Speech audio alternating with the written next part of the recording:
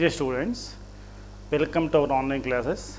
I am Ravi Kumar KR, lecturer in Computer Science, gsipucmysuru College, Mysore. Students, in this session, let us discuss with a new chapter, that is chapter 4, software concepts, and the weightage of the chapter is 5. You will get one 2-mark questions and one 3-mark question. Weightage of this chapter is 5. In this chapter, we are going to discuss different terminologies of software, and we are going to learn different types of software, functions of software, and different types of user interface. Okay, students, if we talk about computer, this computer has 3 components. Computer has 3 components. They are, one is hardware, next one is software, and third component is users. And you know what is a hardware? What is a hardware? Hardware is nothing but the physical component of a computer which we can touch and feel. So what is a software? Software is nothing but is a set of programs. Set of programs or computer programs or softwares. And what are users? Users are the one who uses computer. When he uses computer. So now in this chapter we are going to learn in detail about software. And if I talk about software, what is a software? Just now I have told you it is a set of computer program. Set of computer programs are called software. So in turn, what is a computer program? As already you know that computer programs are nothing but a set of sequential instructions given to computer. So here software is a set of programs. If we talk about software, we have here different types of software. Here we have different types of software. They are, one is application software,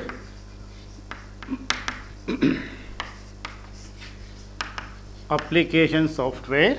Second one is system software. Second one is system software. So there are 2 types of softwares. They are application software and system software. So what are application software? Application softwares are the software which has been designed, or developed for one particular application, one particular application or one particular task. What is the meaning of that? Here these softwares are developed only for one particular work or one type of job. Here, for example, Tally software, it is your Tally application software, and your MS Office, you take MS Word or MS Excel.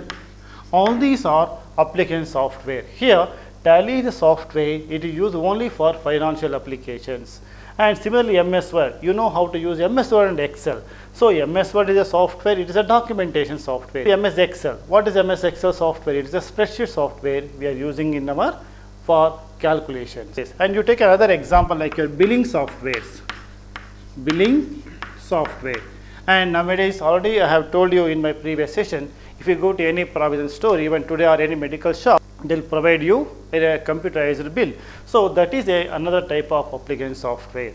And very good example is your gaming software. Your gaming or game software, all of you are familiar with, or we are allowed to play games in computers or through mobiles. So those game softwares are application software. So what is application software? A software which has been developed for one particular application or a task they are called as application software. Examples are Tally, MS Word, Excel, billing software or game software are examples for this application software. Now let us look into that system software. So what is system software? The system software or a software which has been developed or designed for proper functioning of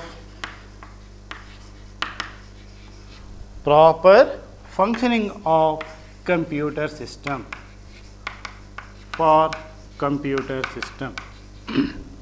So what is a system software? A system software is a software which has been designed or developed for the proper functioning of computer system, and also it provide an environment for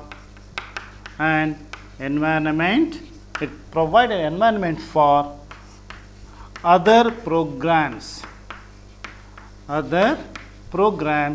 to run or to work. And this system software, it is a machine language.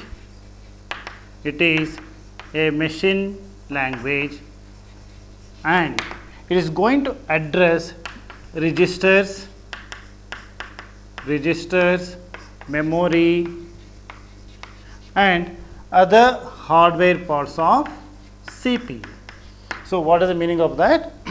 The system software, generally it is in machine level language, language of zeros and one, and system software is going to address about registers, memory and other hardware parts of CPU. The system software is a machine dependent. It is a machine dependent and not portable.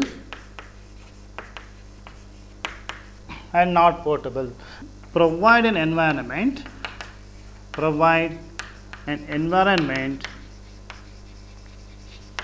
for development of other programs, of other software. So these are the points about system software. So what is a system software? The system software, generally it is a machine level language, or it is going to address registers and memory and other hardware parts of CPU. And this machine level language, we are using it for the proper functioning of computer system, or in other words, it is going to coordinate between hardware and software of computer system. And also its important application is that it provides an environment for other programs to run. So suppose if there are, it's going to run different types of program, and also it provides an environment for development of other software. The system software helps us to develop different software, depends on the application. So this is about system software. Now we look into that types of system software. Now types of system software.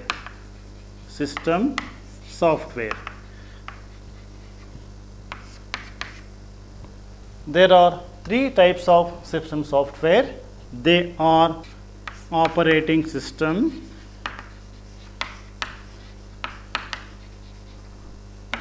we represent like OS. Second type is language translator. Next one is utility software.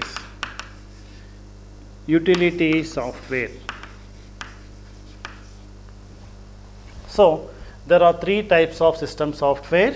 They are operating system, or we say OS, and language translator and utility software. Now let us look into this one by one. Here this operating system is an interface between the user and the computer. If I say computer, the meaning is as resources of computers. resources of computer system or CPU. They are maybe your I/O devices, input output devices, memory devices, etc.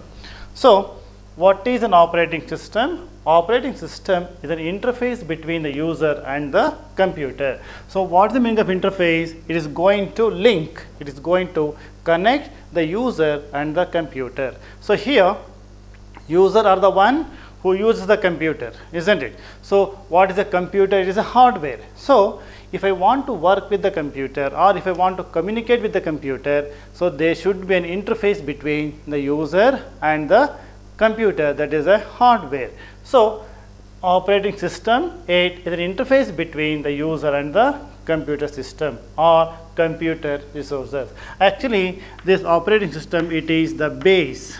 It is the base of the computer system. It is the base of the computer system. What is the meaning of base of the computer system? When you boot the computer, operating system, it is the first software is loaded in the computer. After the loading of operating system, then user can work with the computer system. See, suppose if I want to work with MS Word application. So, after booting the computer, once operating system is loaded, then we go to the start menu, then programs, we are going to select MS Word or MS Office application.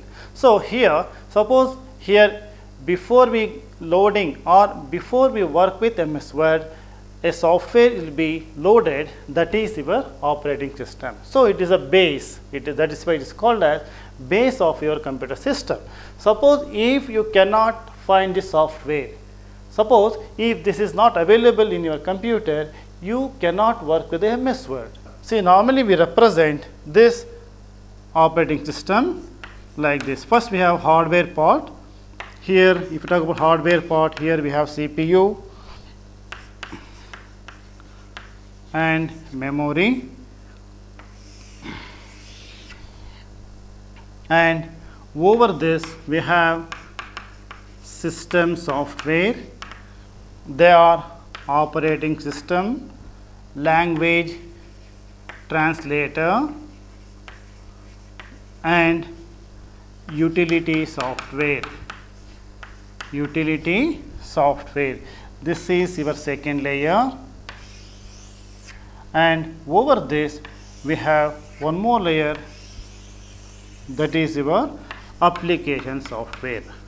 That is your application software, like Tally is a software, MS Word is application software, or any other billing software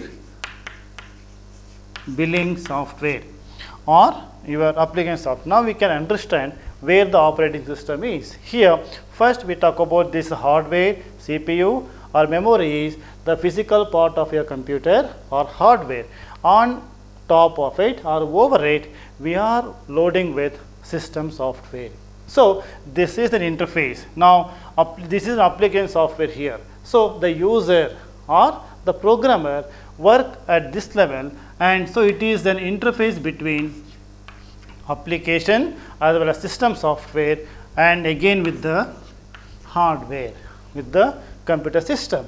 So, this is how we represent the types of software. So, first is the physical part is the hardware, over it there is a system software, example operating system and language translator and utility software, and over this is there is an application software, example Tally and MS Word. So, what is it? That is why the meaning of base is this. So, here on top of operating system we are loading or we are installing different types of application software. Now, we move on to next type of system software, that is language translator. Before discussing about language translator, let us learn about a computer language.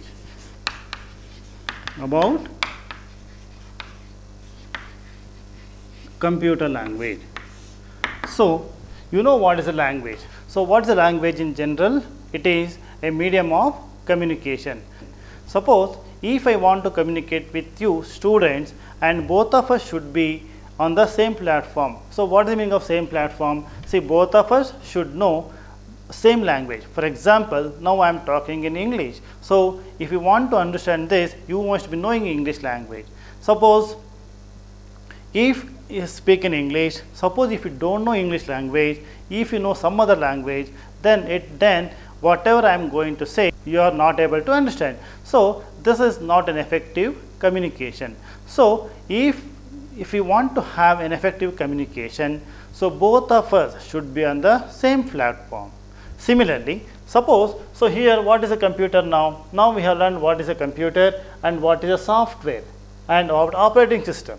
Operating system is nothing but an interface between the user and the computer. So here computer is a machine. It cannot think on its own. It depends on instructions. So we have to instruct the computer, or we have to write a program in such a way that, or in such a language which computer can understand. So here, what is a computer language? Computer language is nothing but a programming language.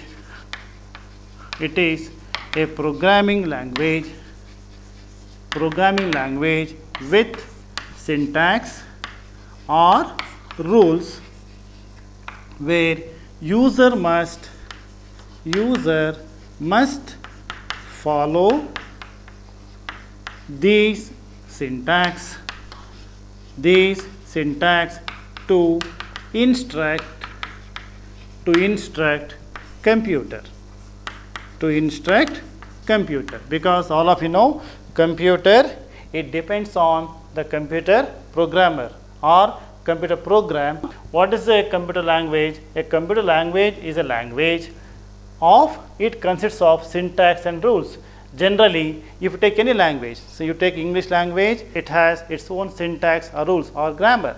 You take Kannada language, it has its own syntax or grammar. Similarly, this computer language, it is a medium of communication between the computer and the user. So here it has its own syntax and rules, and user must follow the syntax to instruct the computer. Types of computer language. We have types of computer language. They are, one is low level language,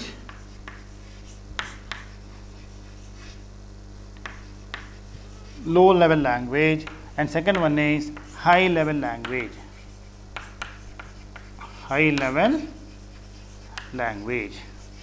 Again, this low level language divided into two types. One is machine level language,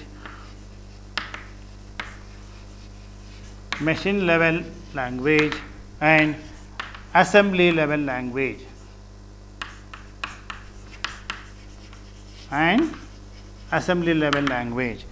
again, under high level language, again there are two types. They are general purpose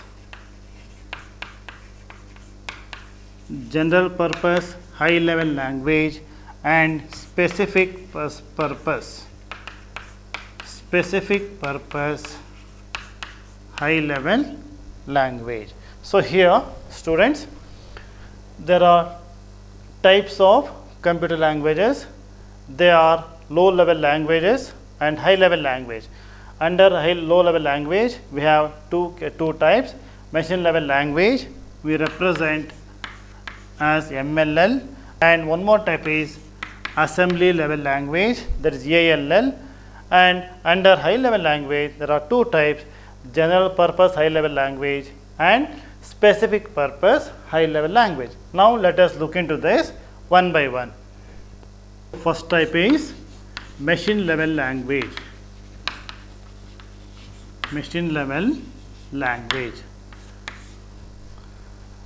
machine level language is a system language. We say it is a system language, and it is a language of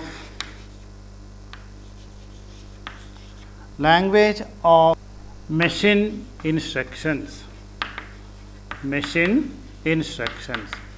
So what is the meaning of machine instructions? These languages consist of zeros and one are called binary numbers. And everything is in the form of numbers. The two binary numbers. What are the binary numbers? It consists of only 2 digits, 0 and 1.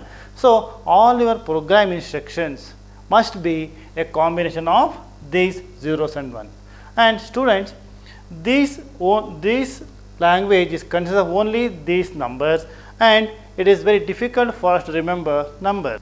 For example, how many mobile numbers you can remember, isn't it? So it depends on your capacity. You may remember around 10 mobile numbers or 50 numbers.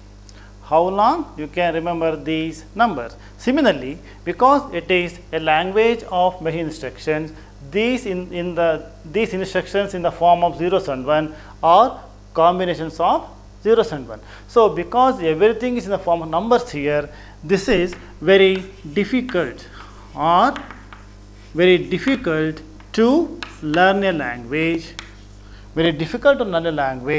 and very difficult to understand.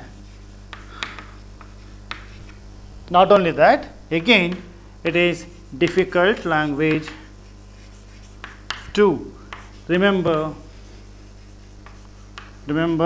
codes or instructions for large number of commands. Moreover, the program will be very lengthy in terms of size, and again difficult in debugging. What is debugging here? Correcting the mistakes in a program, correcting the errors in a program is called debug. So debugging process in this machine level language is difficult process. It is not so easy. Then another drawback of this, it is machine dependent.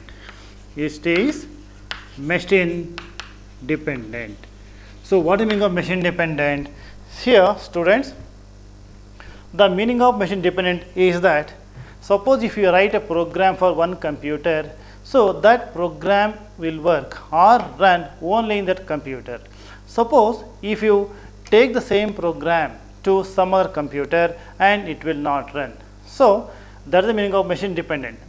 Each and every system or computer must have its own machine level language or program written in machine level language. It is not portable. That is the meaning of machine dependent. And here this is the language of zeros and 1 or binary numbers. Commands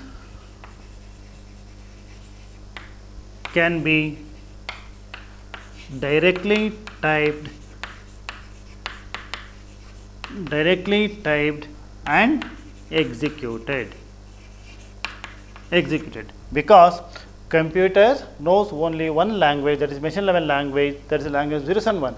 So if you write a program with binary numbers or a machine level language, directly you can type the commands and it executes immediately. So this is about machine level language. Now let us look into assembly level language. Assembly level language, it is a symbolic language. The meaning of symbolic language is that it consists of some mnemonics. We say mnemonics. Mnemonics is nothing but the meaning of mnemonic is the code. So here this language, assembly language, consists of mnemonics or codes or a type of symbols and rather than numbers.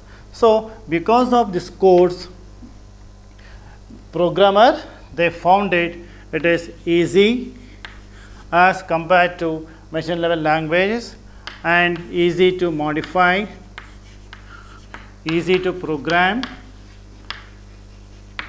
It has codes, for example, add for addition, SUB for subtraction, MUL for multiplication, HLT for halt, STA for storing. So it This language consists of mnemonics or codes like add, subtract, multiplication, halt and STA in the place of numbers.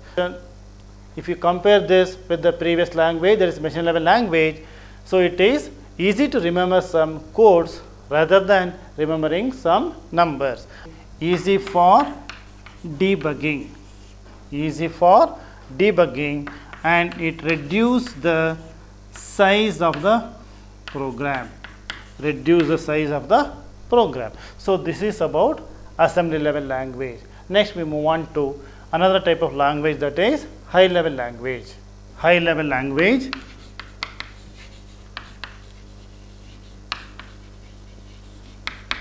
or HLL. High level language or HLL. So high level language, it is an English like language. It is not an English language, students. This language consists of alphabets A to Z, small letter A to Z, and using some numbers, digits, and some special characters, so on. So this high level language, it is English like language, and it consists of alphabets, English alphabets A to Z, uppercase and lowercase, and some digits or numbers and characters. Characters you say full stop, comma, semicolon, bracket, all these are special characters. So easy to learn